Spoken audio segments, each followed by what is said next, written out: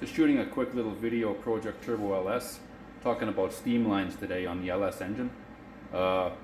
Basically, all LS engines have steam lines going basically through from cylinder head to cylinder head and then through the throttle body.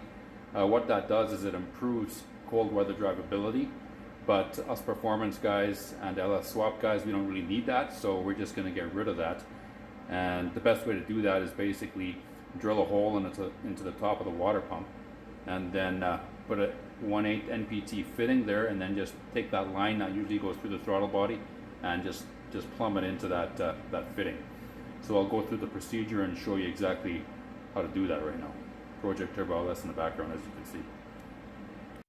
So this is my 6-liter truck engine, 2002 Chevy Gen 3 LS, just like I have in the garage. This is all factory. So wanted to show you guys the steam line that goes through the throttle body. It's just for cold weather drivability. You can see here the hose that comes off the throttle body, and basically what happens is it goes into the radiator. I'll just pull on this so you can see it. It goes into the radiator right there. So us performance guys and turbocharged LS and swaps and all that stuff, we don't even need that anymore because we don't drive our cars in cold weather. So I'm just going to show you what we're going to do. We're just going to tap and drill a hole into the top of the water pump, which is about the same level of height where the steam line goes into the radiator, or it might be a little bit higher, which is even better. Yeah, actually it's a little bit higher, but that's even better. And again, the steam lines for the LS, we're going to take that hose and just plumb it into the top of the water pump. That way we eliminate, you know, the steam line, all that bullshit. So it makes for a nice, neat installation. So again, this is the one in my truck, and I'll show you in the garage what we're gonna do there to clean it all up. So we're in the garage here, Project Turbo LS, doing a little video on the LS steam lines. And this is our 6-liter we're using for Project Turbo LS. And as you can see here, here's the steam line that goes from head to head, basically from that head over there to this one over here. And basically what it does is it feeds into our throttle body, goes into here, comes out of there, and then goes to our radiator, as I showed you in a previous scene on the truck outside. So what we're doing is we're eliminating that because we don't really need a warm throttle body anymore. So we're just gonna basically take the line from here, and we're just gonna drill and tap for a 1/8 NPT fitting into the top of the water pump right here, and then hook the line up to that, and it makes for a nice clean installation, and we don't have to worry about hooking up to the radiator. Anyways, I'll show you that in the next scene, which drill we're going to use. So basically guys, the drill we're going to use for our 1/8" NPT fitting, it says use a Q or a 21/64" drill, which comes out to 0.328. So we can actually use a 5/16", which is 0.3125. So it's about 13 thou smaller than the 0.328. But I happened to find this one. It's not a Q. I just found it in my pile, measured it, and it measured out to 0.332. So it's about 4 to 5 thou bigger than the 0.328 that we need. So we're going to use that drill into the front of the water pump, and then we can put our fitting in. Hey guys, so we just drilled a little spot here. This is where I'm going to drill into the front of the water pump here. So I'm using an 1/8" drill first for a pilot, and then we're going to go to the 0.332 drill.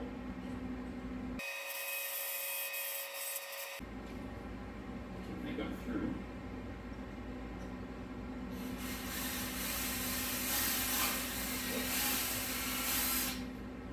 Never through. So push this out. Go over to our 0.332 drill. It's close enough to the 0.328.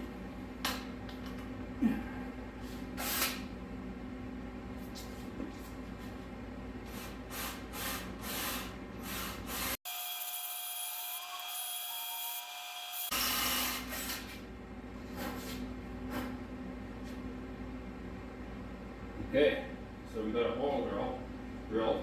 So Next step, we got to tap it. This probably went a little lower, but it's not too bad.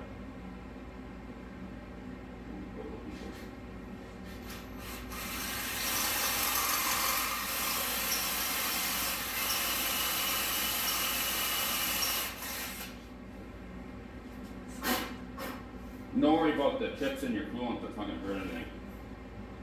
Alright, so that's good. So we got a drill.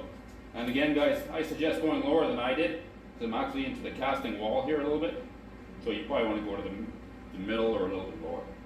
Okay guys, so I didn't shoot it, but I basically put a little chamfer to make starting this tap a little easier, as you guys can see here on the drill. So I think it's a 60-degree chamfer bit.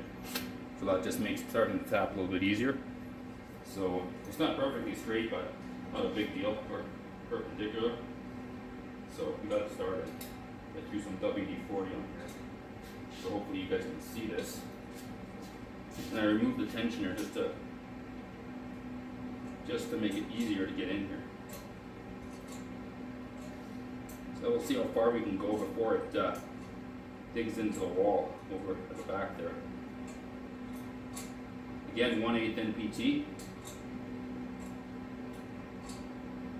and a 21/64 drill bit or 328 thou. I used a 333 because I had it. It's close enough. Hopefully you guys can see this. So again, this is just to get rid of that steam line that goes through the throttle body. We'll just tap into here with a line. Makes for everything nice and clean. Don't have to worry about the steam line to the radiator.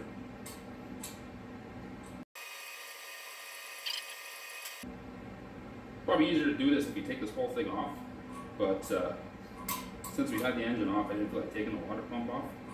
So we'll see how this goes.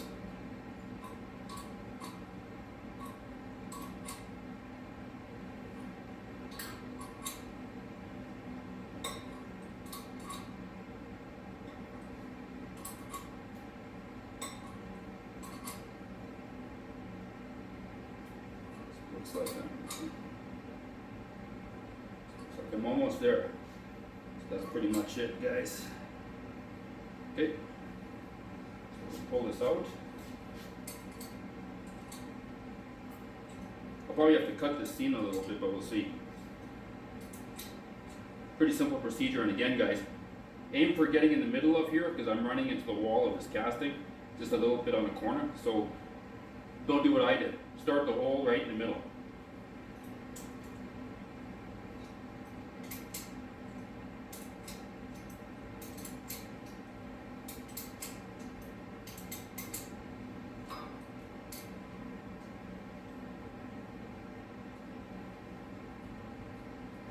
Looks like it might have worked.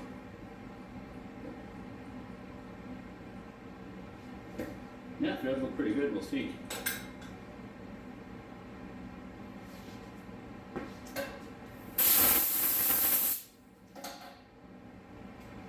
So let's get my thread paste. That looks good. Actually, before I get the thread paste, I'll give you guys a close up of this.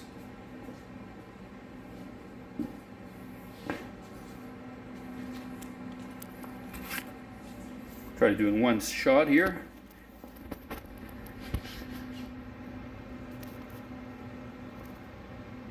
Not focus? Fuck, I don't know if it'll focus. So anyways, that's the threads. So I'll just do a quick little test here. See if this actually goes in.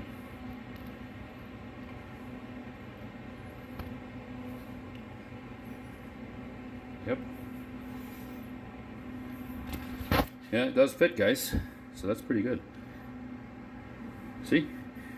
So then basically, this line will get a longer piece of rubber right here. Will go to here. Sorry about the fingers. So anyways, I'll get my thread sealant on there and I'll shoot another scene here.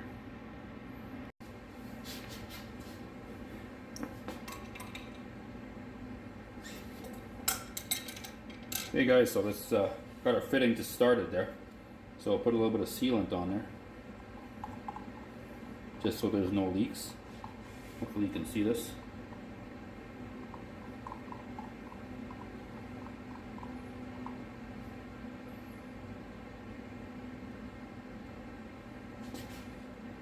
Just like that. You clean this off with a towel after you thread it in there. And this is Permatex thread sealant. Okay. So now we'll try to thread this guy in here.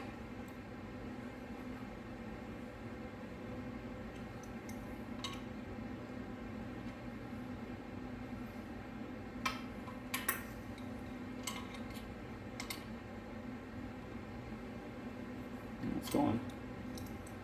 Should have probably got a bigger wrench. Hang on, let me just get my big wrench. Okay.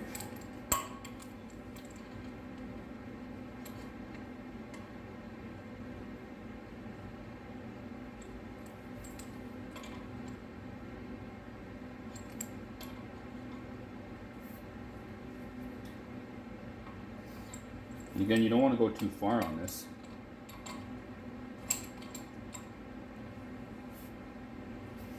Probably go one more revolution after this.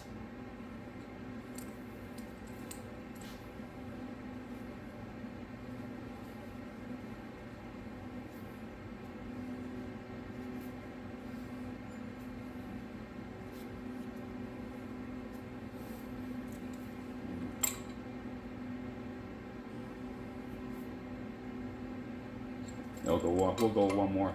That's it.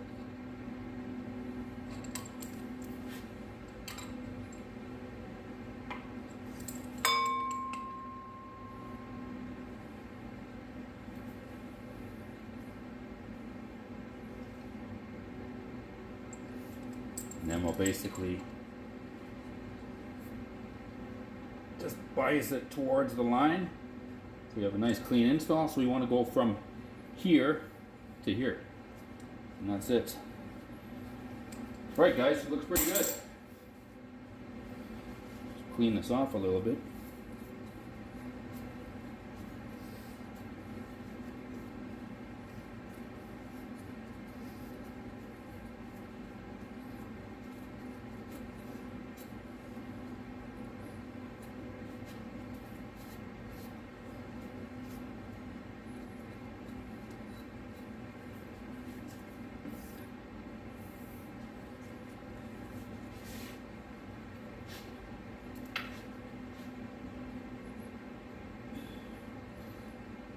So now we just got to find a line that goes from here to here. I'll try to find one right now. Hang on.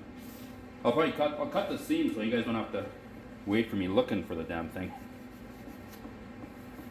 Okay guys, so you're still watching hopefully. So we're gonna go from here. Oh, we'll do like this.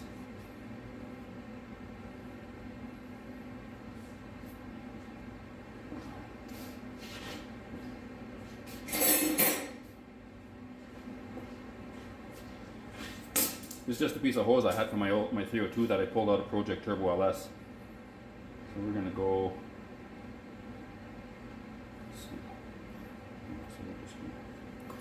This is a barb fitting, so yeah, it's pretty loose. So we'll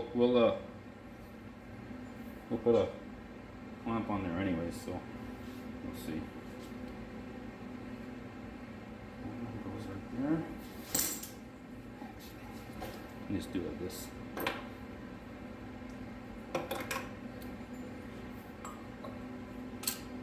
This way.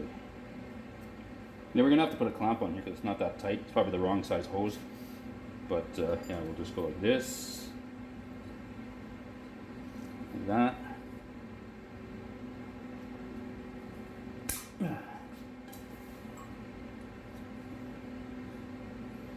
So there we go. Okay. So there we go guys, steamline fitting figured out. Top of the water pump here. Again, 1/8 inch NPT tap. Use a 21/64 drill bit. And again, drill it more in the middle. I would suggest drilling it more right in the middle so then you don't cut into the casting wall of the vertical section here, which I did a little bit, so but I still got good access. So it'll be fine. And again, a couple small hose clamps, one here, one here. Don't use these things because they're not reliable, and it should be good. Okay guys, so I removed the intake manifold, and we can see what the finished installation looks like here.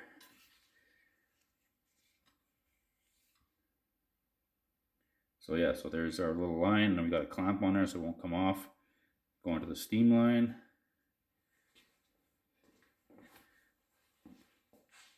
Right there. And of course, our fitting. I know that's a clamp that's too big, but that's what I had. So nice clean installation, so we eliminate the need to go through the throttle body and into the radiator. So us performance guys, we don't really need that stuff. So there you go guys, nice and clean, nice and neat. And again, try to drill that hole for that tap right in the middle of that flat there on the water pump.